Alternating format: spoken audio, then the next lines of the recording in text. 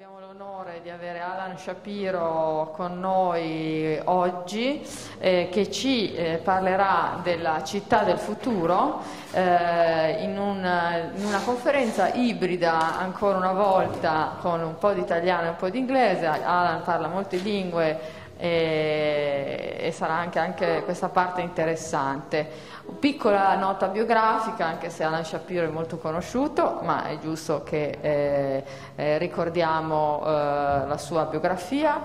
Alan è un pensatore interdisciplinare che ha studiato scienza e tecnologia all'MIT e filosofia, storia e letteratura alla Cornell University. È autore di Star Trek, Technologies of Disappearing, un lavoro di primo piano negli studi di fantascienza e sulla concezione della futuristica tecnoscienza. Ovviamente adesso lo leggerò anche in inglese. Alan Shapiro is an interdisciplinary thinker who studies science, technology at MIT and philosophy, history, literature at the Cornell University. He is the author of Star Trek, Technologies of Disappearance, and a leading work in science fiction studies on the conception of futuristic technoscience. Il tempo vola, quindi la parola ad Alan. Grazie.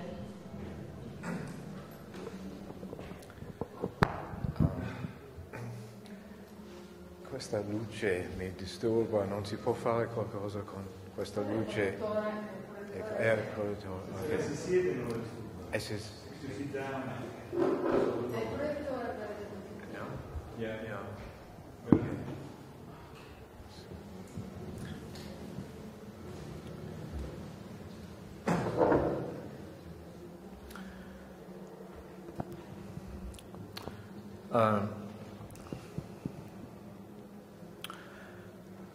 come mi sono chiesto come posso giustificare questo desiderio mio di fare un discorso ibrido in due lingue.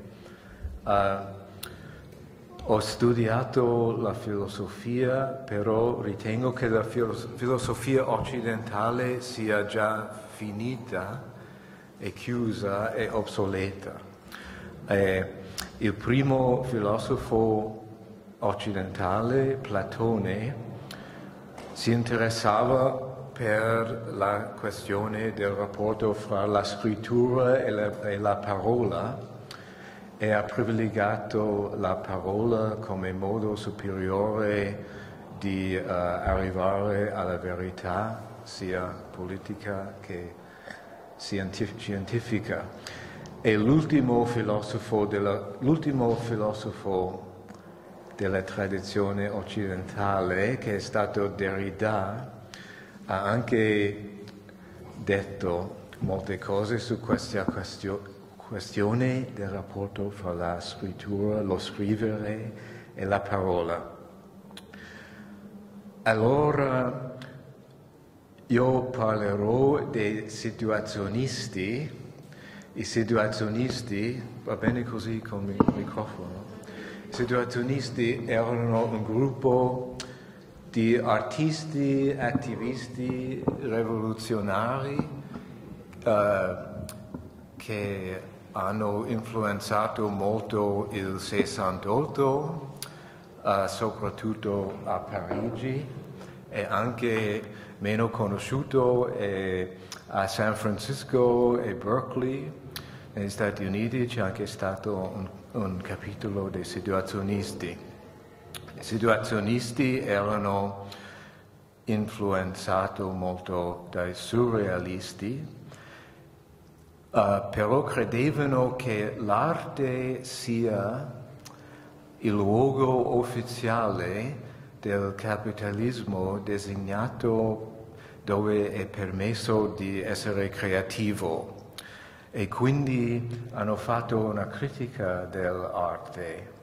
E secondo me è importante per, se vogliamo, how do you say, bring together, portare insieme l'arte e la città del futuro, dovremmo riferirci molto ai situazionisti, perché secondo Marx, la maggior parte della popolazione nel capitalismo non ha il diritto di essere creativo, di riconoscersi nella sua propria attività quotidiana ed è costretta a vendere il suo tempo contro i soldi per sopravvivere.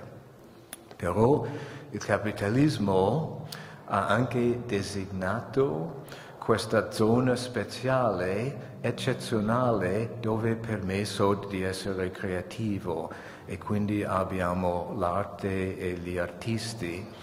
E io non nego l'arte, però penso più in una direzione che io chiamo l'illusione al di là dell'arte. E l'arte, secondo i situazionisti, dovrebbe lasciare il suo ghetto privato e costretto delle gallerie, dei musei, dei concerti, del teatro e intervenire in una maniera o un'altra nella vita quotidiana, nella città. Un progetto del genere sarebbe creare dei situazioni, is that masculine or feminine? Le situazioni,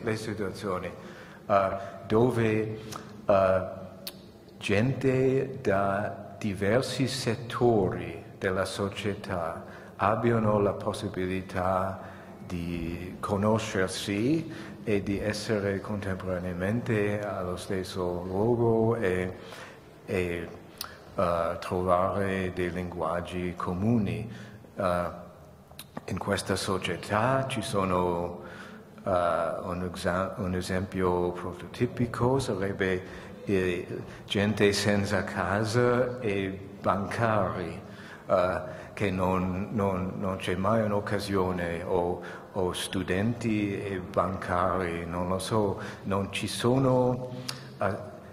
La città era, o potrebbe essere forse nel futuro ancora, un luogo dove ci sono incontri,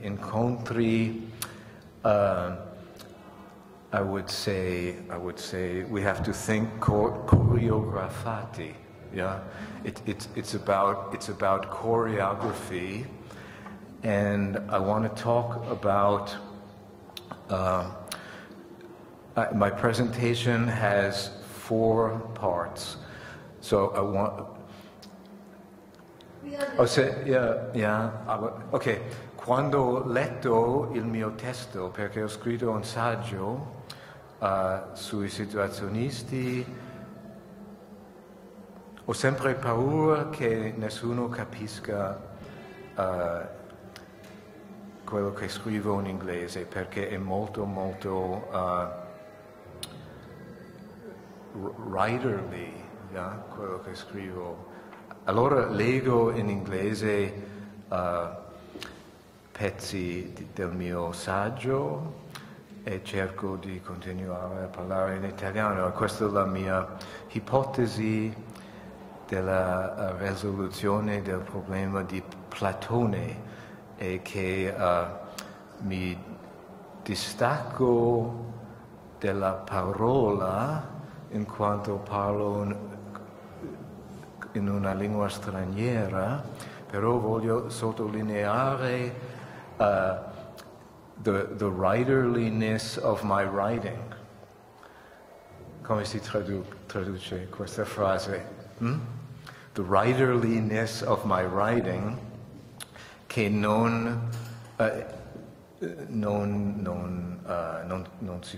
intraducibile, che non si lascia tradurre. Yeah. So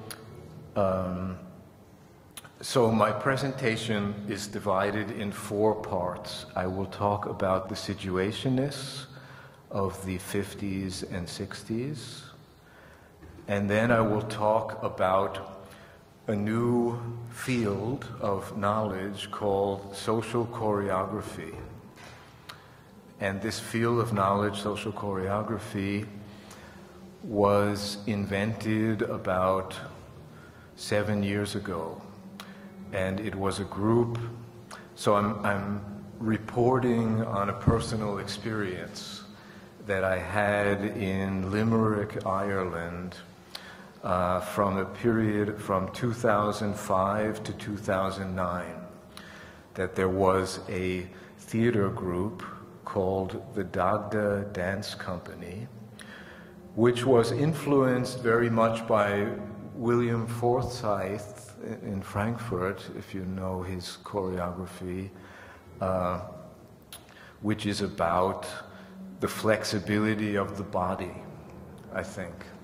It's been called postmodernist, but it is extreme flexibility of the body of Forsythe. And the idea of social choreography is kind of a spilling over to the flexibility of the social body. And in the city of Limerick, they created events, and they saw themselves as connected with the Situationists from the 60s. And they made events bringing together people from the city of Limerick. In the third part, I'll talk, or maybe it's the fourth part, there's a professor of architecture and urbanistic named Thérèse Tierney, who at the University of Illinois, and she wrote a lot about the smart city and information everywhere, new technologies integrated into the city. So I think her ideas are very interesting. So I want to talk about that. Is it okay? Va bene con l'inglese? Sì? Okay.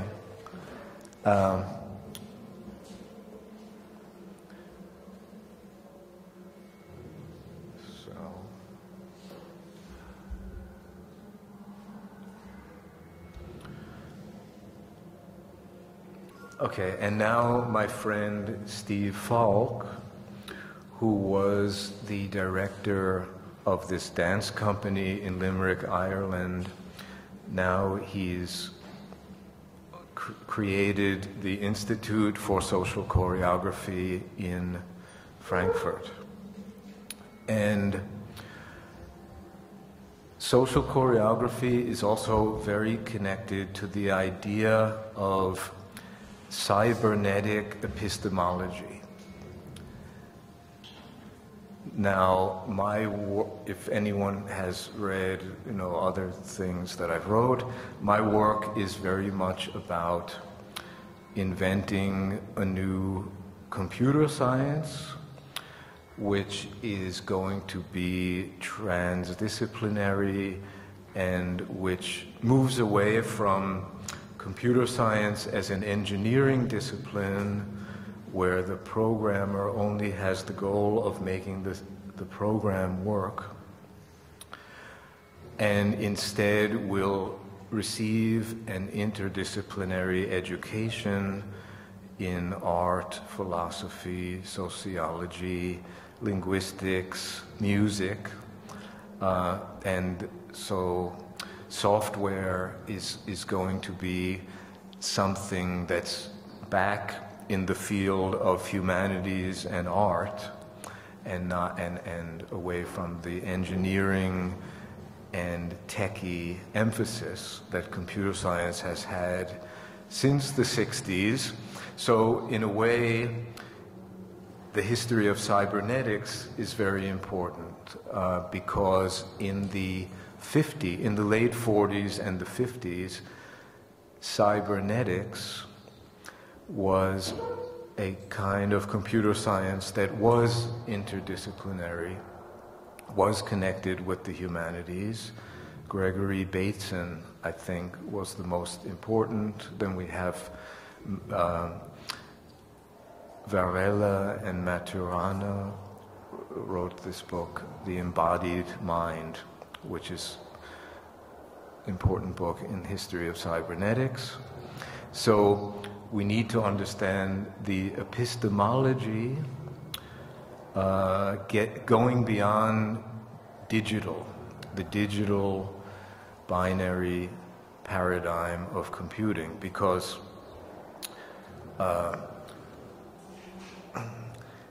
for me, Foucault is very important, and I think we have not yet looked at science and technology enough with the method of Foucault, which is to see computer science as a cultural, historical construct. And we assume, I would say 99% of people in universities make the assumption that the digital binary computer is the only possibility of computing. And we write a lot about Alan Turing and John von Neumann, who invented this, but we have not yet started to see that this was a historical cultural construct in the way that Foucault meant, that it has a certain episteme, and this episteme is from the 17th century, and it's the logic of mechanistic. That's programming languages like C++ and Java. They are based on mechanistic principles about relations between the parts and the whole, like a car engine. And what we need instead is a computer science with a different episteme, which comes partly from quantum physics, which was contemporaneous with Turing and von Neumann. And we have to see why did Turing and von Neumann suppress the insights of quantum physics, of Einstein and Niels Bohr and Heisenberg. It also comes from biology, where we need to see the software on the metaphor of life or living organism and ask, how does life function as an information system, and then make software based on that metaphor. Anyway, back to my topic. So,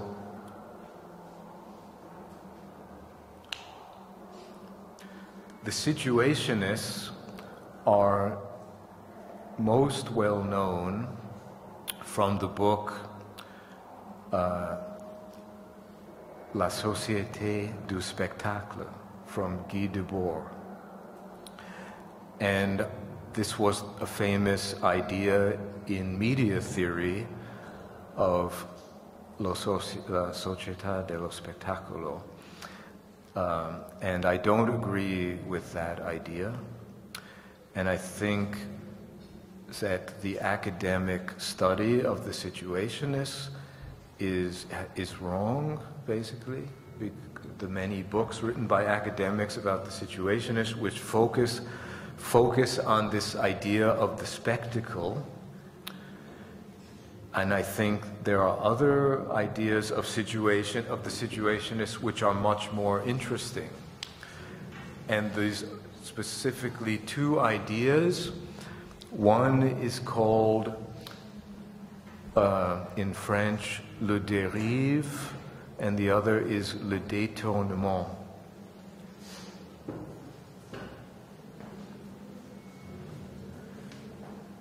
So le dérive means drifting through the city according to spontaneous desire. So people went for walks, they went as a group for walks in the city, and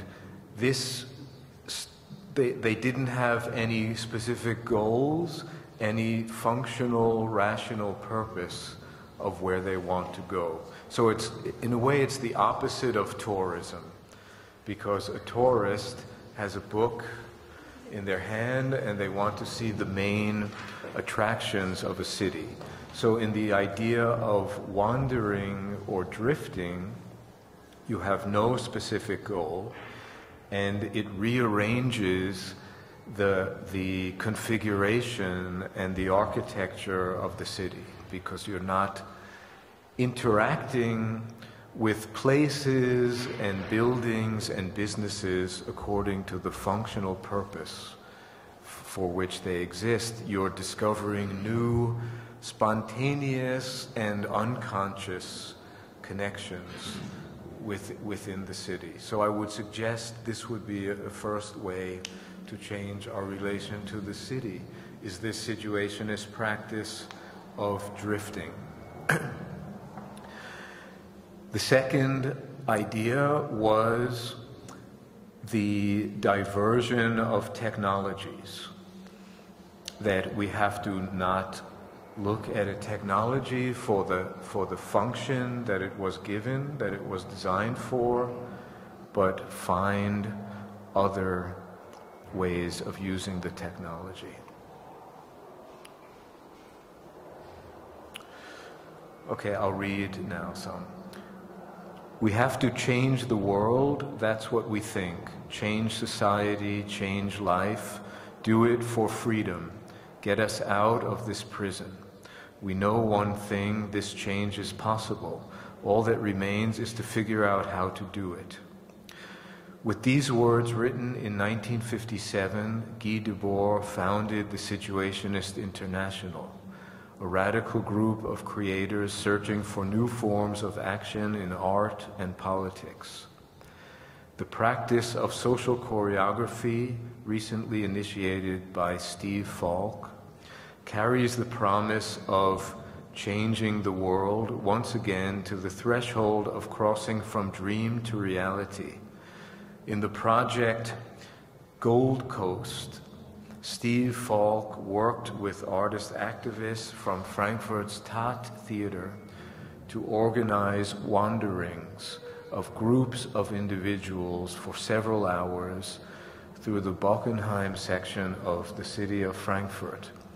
The idea for these walking adventures was adapted from the situationist notion of le dérive, or collectively drifting through urban spaces.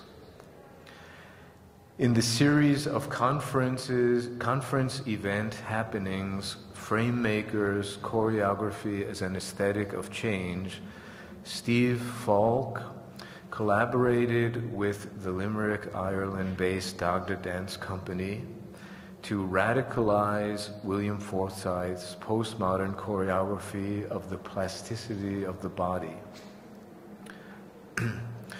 The predominant body movement paradigm in our society relegates to the status of autistic or non-functional behavior body movements which attain legitimacy on the stage in the suppleness that Forsythe's inspirational remaking of the dancer's body allows her to express. The ambition of social choreography is to extend this paradigm shift from the dancer's body to a new radical flexibility of the social body. Falk brought together dancers, cultural theorists, and new media artists to discuss and enact the potentialities of choreography as a socially active force. Well, okay, I like to gamble in casinos and play roulette. So I wrote something where I take the idea of the spectacle and I developed it further into a concept called the wandering spectacle. If I wager on red or black in roulette, so this is about thinking in a quantum way, in a quantum physics way, about the digital or the binary, adding the quantum bit state as the third possible. That's the revolution from digital to quantum computing, is instead of the bit having only the possibility of the 0 or the 1, that it will have a third possible state, which is the quantum bit, and which is decided by the holistic state of the software system as a whole in the present moment in real time.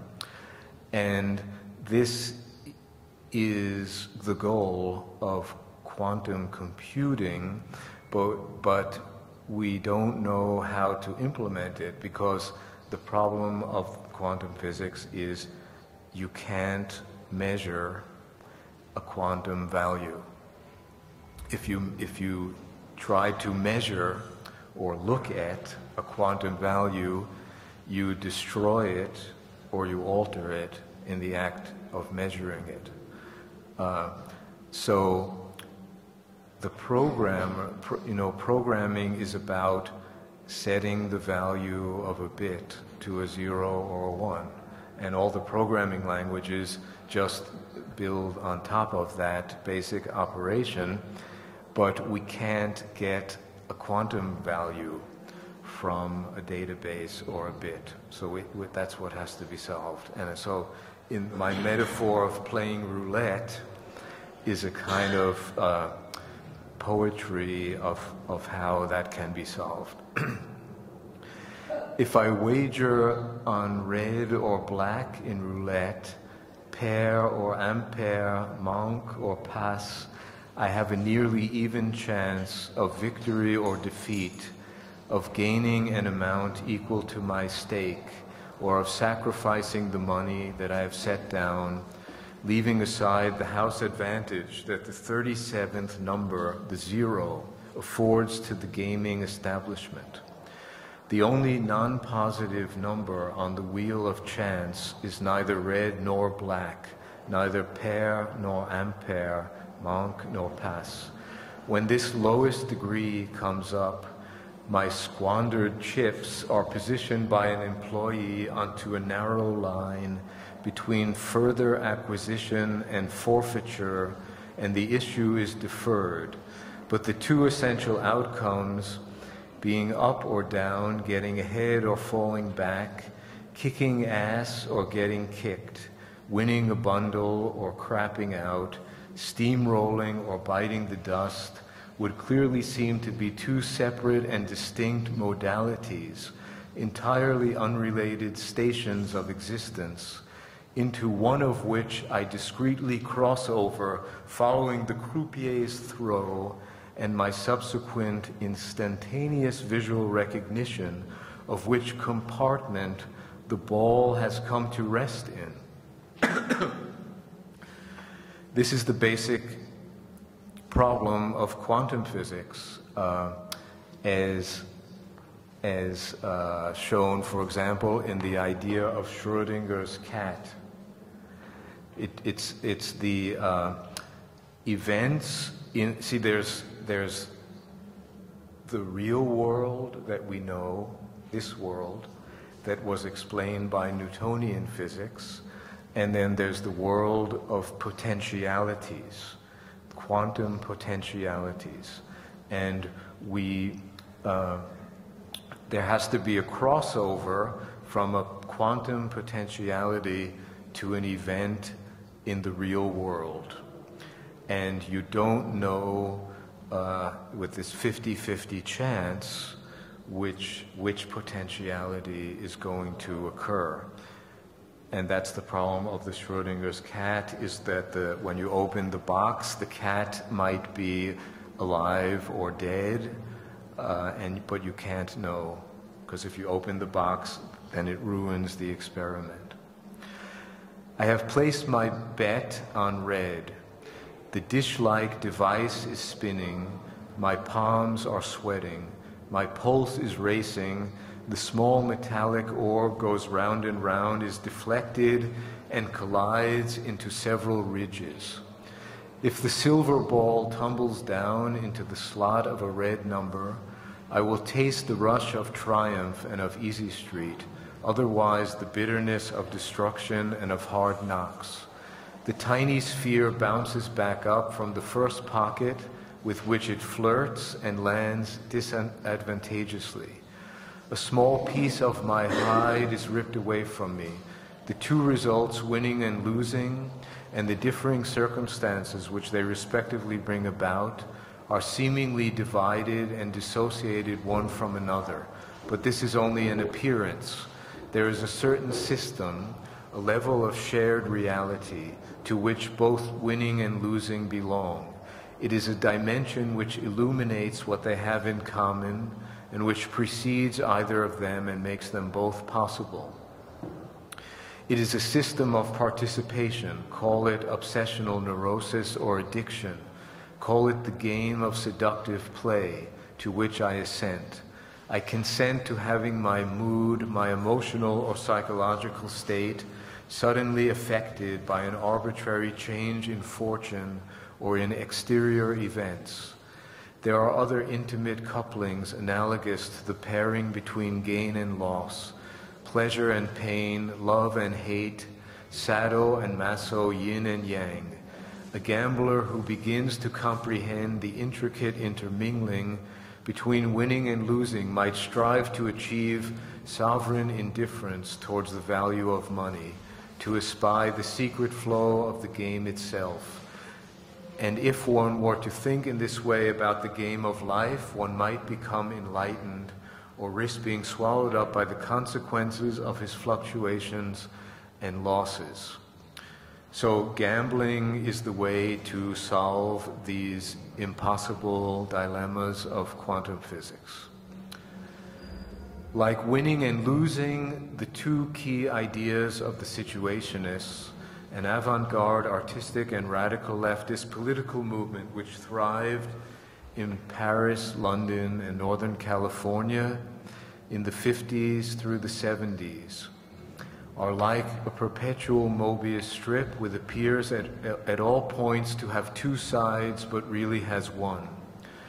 The two crucial situationist ideas, wandering and the spectacle, should be combined together, along with the idea of the diversion of technology.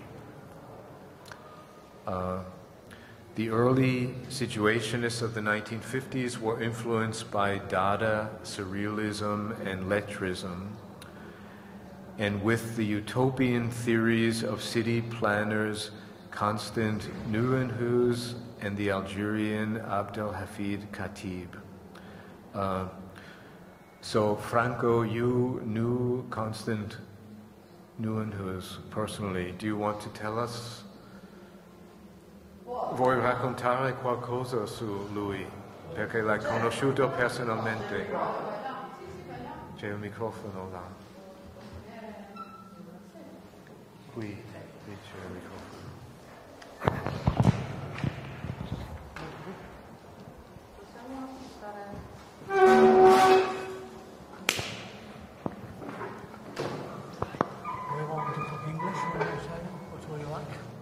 You decide. I decide.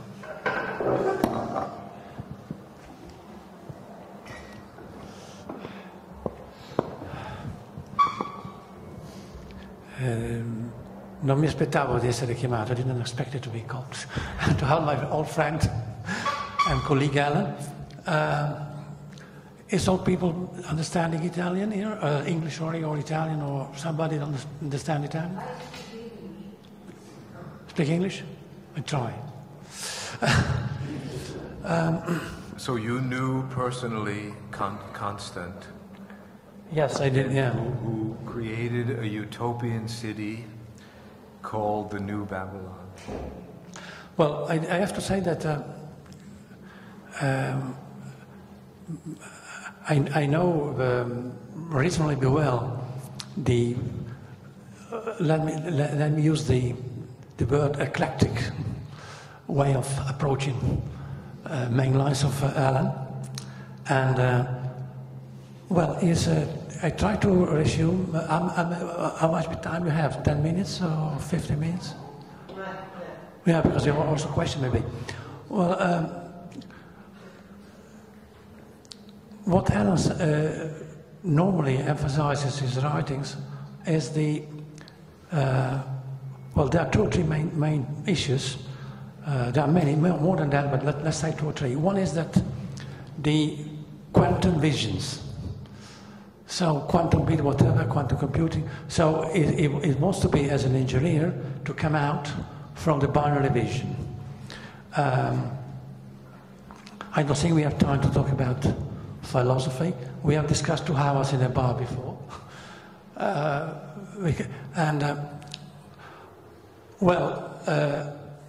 Having said that, on quantum physics, he says philosophy, at least in Europe or in West, is finished. What is not necessarily so, but anyway, is what he says. And he is very interested in what is transdisciplinary. I put a question to him: what is obsolete in the pattern of transdisciplinarity? But this is, again, maybe for next conference.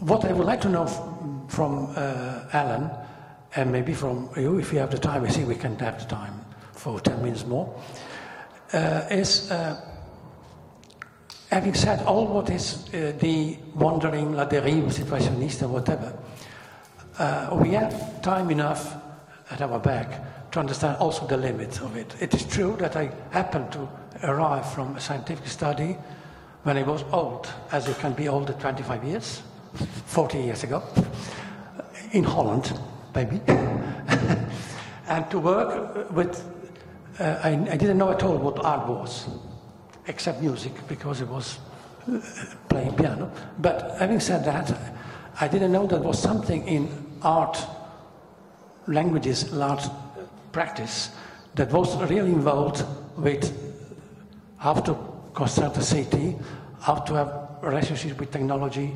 sciences, and whatever. I happened to meet via my wife family of one of the major figures, in my opinion, of post-situationists, that was Kostan Ivenaus. What it was interesting to me from Kostan, that we were very close friends for years. He introduced me in, let's say, art patterns or whatever, is the idea of how to project a town. This is another big city. To me, I understand that we are talking about open city. Open is open, of course. To me, what it was from this town of New Babylon, which was based on the nomadic people going around, but was based on the Homo ludens concept. In Homo ludens concept is also a rhetoric, if you want to say. It was based on the philosophy of Huizinga, of course, and it was something that we couldn't, let's say, deal with without making a very long discussion of what philosophy of the 50s was. But what I would, and then I stop, I give the phone to, the microphone to Alan, is personally, I see also the limit of the concept of the digital city, or digital whatever. I think, of course it is. Of course it is. But we are not 30 years ago in the new media, or 40 maybe. New media, let's say, blow up. I think that it's much more interesting to talk about the hybrid city. The hybrid city is nothing new in hybrid city. It's an old story going on. But the hybrid city, I think, is interesting if you consider that it is populated by hybrid peoples. We are hybrid creators. We have become more and more hybrid. This is what the technology, as my friend Lorenzo Taiuti, Professor Taiuti, said many times, we have social and whatever induced changing by technologies. So the question is, of arts with plural, can change our way to live and to project or to program the city. socially, why not? And with the last revolution in technology, which is the technology of the living, how this makes us more hybrid than ever. Of course, there are shadows in all these kind of things. But we are, it's not enough to say, what can we do in open city? Or how can we walk in open city? The thing is, how we can program the relation. City is I know it's a bit Far East concept. You can consider a city, whatever the city is, as a living organism.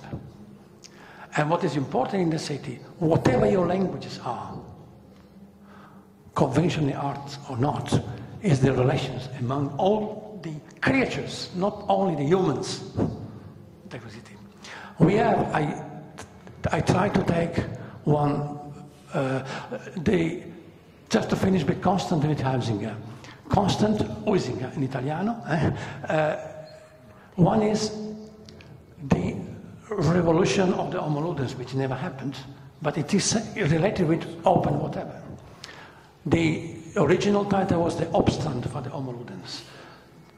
Obstand is also the taking of consciousness.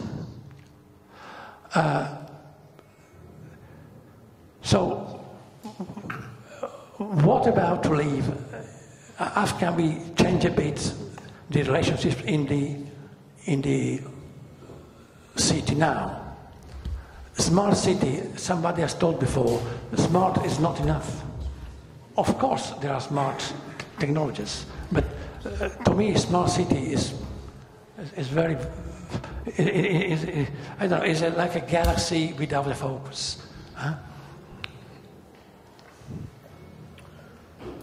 Okay, I'll read some more about the idea of the New Babylon of Constant, and then get into the ideas about the information everywhere in the city of the future, and then continuing the situationist ideas in the context of new technologies. New Babylon was the utopian vision conceived in 1956 by the Dutch artist Constant Nieuwenhuis and eagerly adopted by the provosts in Amsterdam as their own. Constant is generally referred to by his first name. His utopia was imagined for a population that would come into being 50 or 100 years in the future. Its citizens would pass their time in a perpetual anti-tourism, living in hotel-like accommodations, clustered so many miles across the face of the earth on platforms 25 to 50 hectares, raised 16 meters above the ground. The rest of the Earth's surface would be given over to agriculture, nature preserves, and historic buildings and monuments. His utopia furnished the Dutch provosts with the battle cry New Babylon, which they used in their ecological plans to campaign for a better and more livable Amsterdam and a better quality of life. It gave them a model that contrasted sharply with the capitalist system and furnished them with a radical socio-economic critique of society on a utopian plane. It was a cybernetic paradise in which total automation of the means of production would bring about total welfare and a socialist anarchist state without authorities. People would be freed from work because labor would be done by computers and robots. Living time would replace work time, and free time and creativity would be optimally developed. Humankind would be delivered from the drudgery of work because Homo ludens, man the player, according to the concept of the Dutch historian Johan Huizinga. Now considering the contemporary update of Situationist Ideas by Thérèse Tierney in the field of architecture, information, and the future city. In envisioning the future city, Tierney focuses on the role of information technology as well as art and architecture. The increasing ubiquity of digital technology, internet services, and location-aware applications in our everyday experience allows for a seamless transitioning between the visible and the invisible infrastructure of cities, transportation systems, building complexes, information and communication technology, and social networks, contributing to an interactive and responsive environment. These invisible networks will transform the way we conceptualize cities. What is coming at a street corner near you is the smart city and intelligent infrastructure, responsive architecture, and performance-based generative design. Network structures have fast become the organizational model of cultural and technological production in the internet age, evidenced most obviously by mobile telecommunications and social software. The accelerated climate of connection has become so pervasive that it is no longer a novelty to expect constantly accessible information from multiple sources, and to consider ourselves perpetually linked with specialized interest communities and environments. This is influenced by the sociologist Manuel Castells, The Rise of the Network Society. How can we situate the designer within a networked society? What is the position and responsibility of the designer as agent within the socially based information society? So we have the information infrastructure to have the end of division between a physical and a virtual space, and now it becomes the task of designers to figure out what are we going to do with this information everywhere. Our primary ambition is to explore what this new connected environment really means in human terms. In other words, the notion of a technically enabled humanism. We have 5 minutes. We can ask people want questions. Oh, 5 minutes. Ancora 5 minuti? 5 minuti, poi le domande. Okay, 5 minutes. Yeah. Sorry. Okay, I'll just finish this. The intersection of design, social space, and networked media provide the basis for increasing and changing the nature of our sociability on all scales, creating new opportunities for collaborative practice and a new field of collective media artifacts. Internet and new media art, which afford alternate means of expression within new media cultural production, as well as advancing open source software and creative practices. So I think my attitude towards social media is to not be critical of them, but to see them as a step towards something better, the next step. So it's not about being wanting to participate in Facebook or being critical of Facebook. It's about seeing it as a temporary step towards something else where the space of the virtual identity of the person emerges into the real space. So we can have hybrid, virtual, real environments. And also my position with respect to the open source software is also ambivalent. I'm not involved in the open source movement, but I'm not critical of it. I see it as a step towards something better. where we have to consider that programmers should, in my opinion, keep some of their code private, because we have to reflect on how artists can make money and empower themselves. So I think part of open source is good, and part of it is continuing the old-fashioned attitude of artists that don't want to be involved with a so-called commercialization of their activity. I want to also mention Joseph Beuys, who I think was an artist who had this idea that everyone is an artist, and that the valuation of human activity by money should be expanded to include more creativity.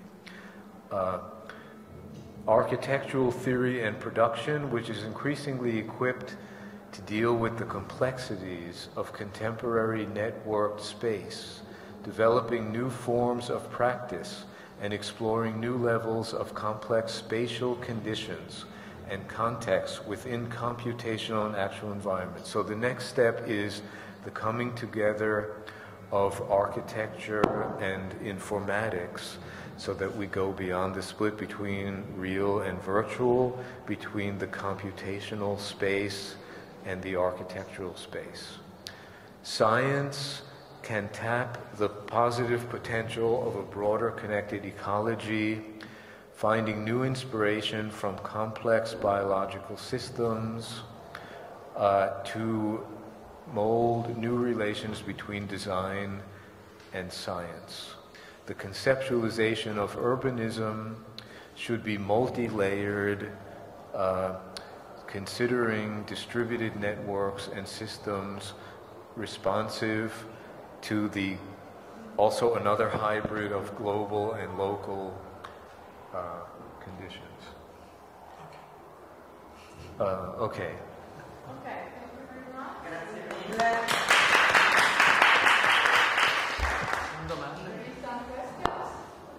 Are there questions? Yeah.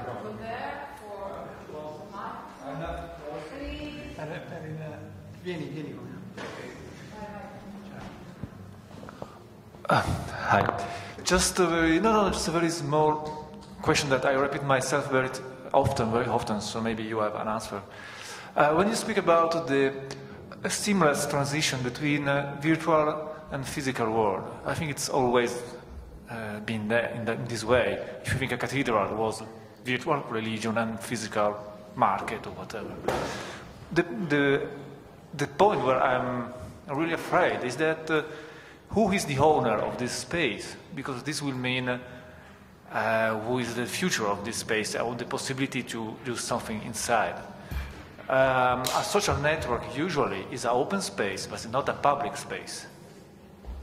So my question is, what do you think about it? It's possible to do something in an open space, which is not exactly a public space, like a seamless social life in the city. Thank you.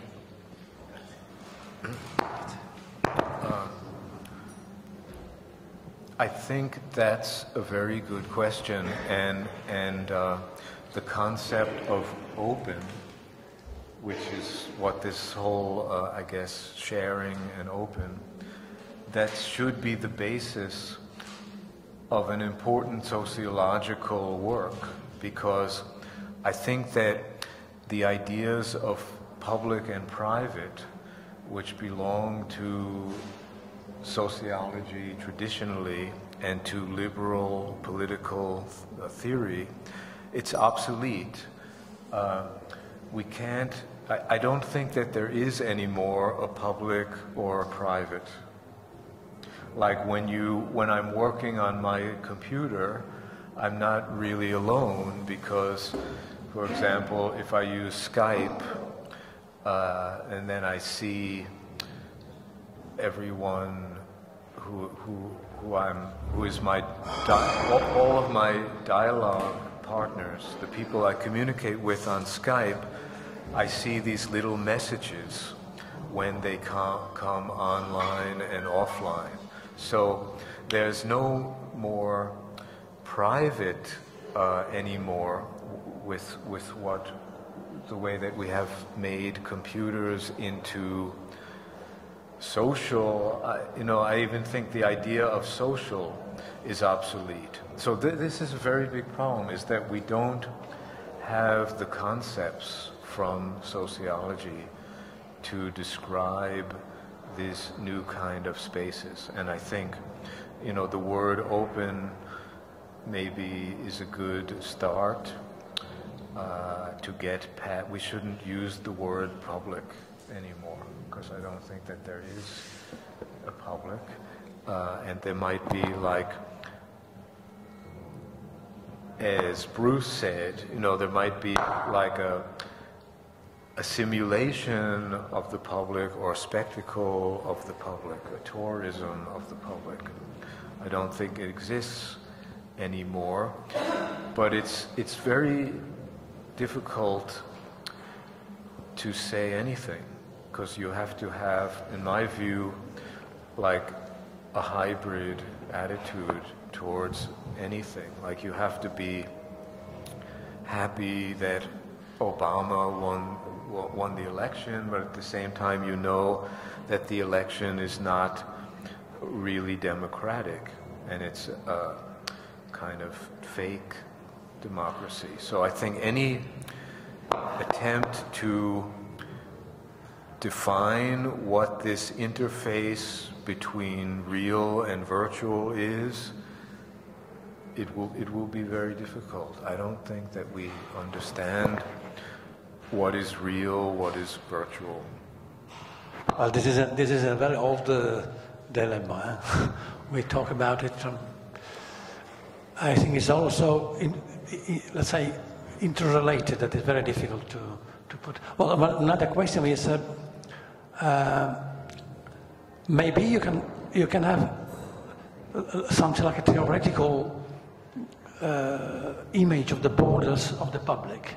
I can't imagine where are the borders of the open are. How can the open have borders? So that's the.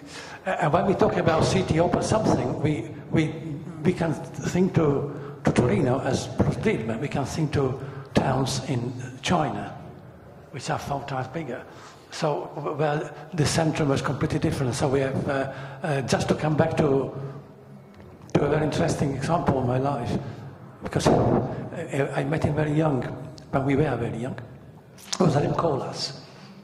And Rem Koolhaas was made a book, The Leaders of New York, in the 70s, long time ago, saying you need a concentration of something, cluster, to be more than to be something which is very exciting, where things happen. Now he has very, very seriously changed of mind. So when he sees what he has, for instance, Singapore, something similar to New York, say this is not again, this is not anymore where things concentrate. Maybe something like this, a very wide urbanistic space, is the space where you can concentrate more to something. But you have also example, but it doesn't work. If you go to Paris, and you go in the banlieue de Paris, you have big towns, new big towns, or relatively new, where you're never being able to make something like a centrum where people meet. They say they don't meet only anymore in the Milano Piazza del Duomo, but they don't meet also in the cities near Paris, where they meet very big theaters just to come to dance. Very big theaters, always empty. Because people go to the. Well, having said that, the one thing you told, in my opinion, which was very interesting, but we don't have the time to deep it now. And you talk about complexity systems. You just get one word about it. I think that these kind of problems you can only approach with the technology of the complexity systems, no other ones. Questions?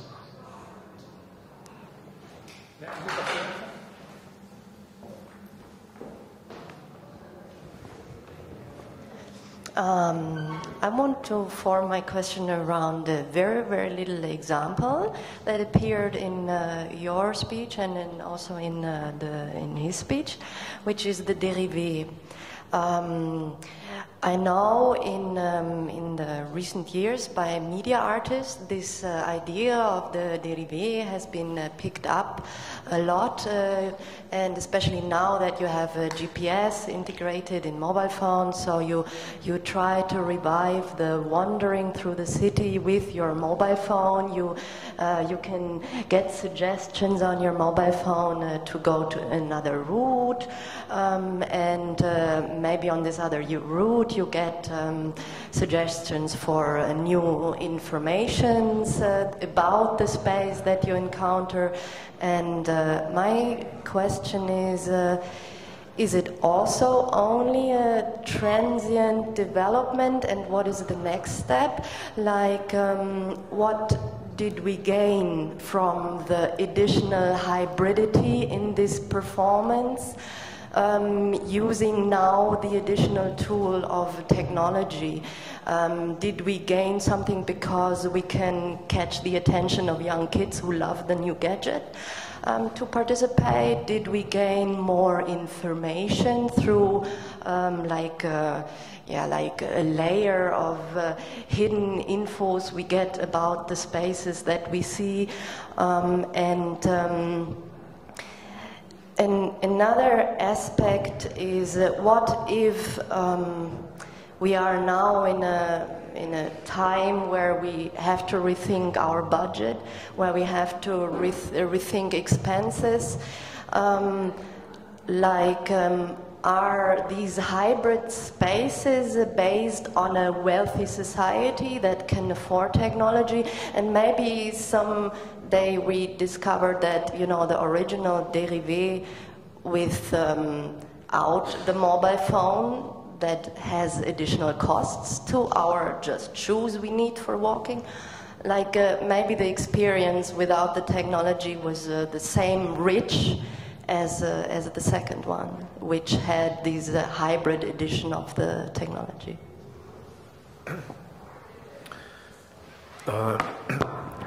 The wandering through the city is le détournement, and the deviation of technology is le dérive.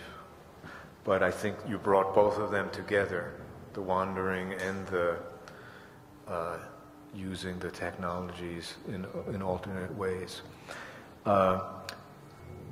For me, it's about, I think most people use the digital technologies for a specific purpose, for a very functional reason, like the GPS system on the cell phone or Google Maps they use to find information about the city when they're navigating in their car.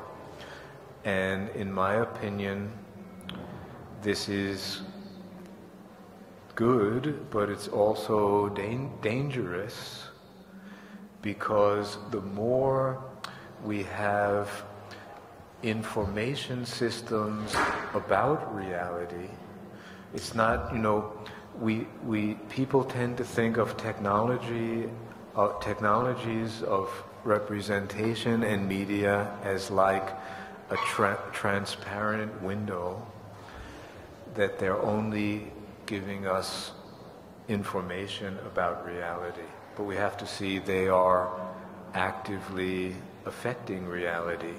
So if we have a perfect information about the city, we are also destroying the mysteries and the magic and the excitement of the city. So to me, the goal of a more artistic use of these digital technologies would be to bring awareness to the problem of how these technologies are dangerous for the richness of life experience of the city. We need to change technologies of information about the city so that they add to the complexity, in a good sense, the richness and the quality of experience, which includes secrets and mysteries and enchantment and surprises. So far, we're using GPS and Google Map as a kind of disenchantment of the city, so that we can save time and save money and never get lost.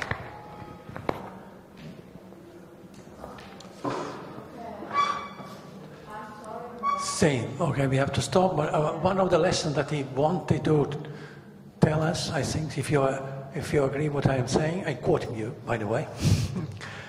Alan says once a very good sentence for me, and said, we think we have a computer science, we don't. We have a computer engineering.